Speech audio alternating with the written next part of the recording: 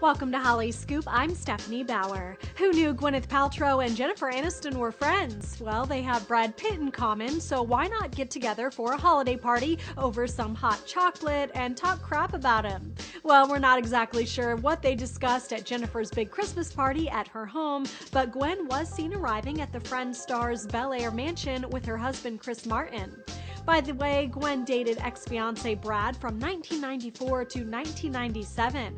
Jen started dating Brad in 2008, shortly after he and Gwyneth ended their engagement.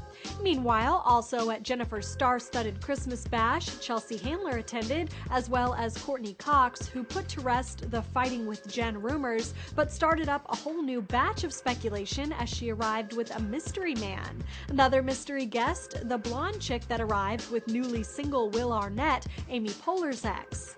Tobey Maguire and his wife, Jennifer Meyer, were also in attendance, as well as Robert Downey Jr. and his wife. What we would give to be at that party.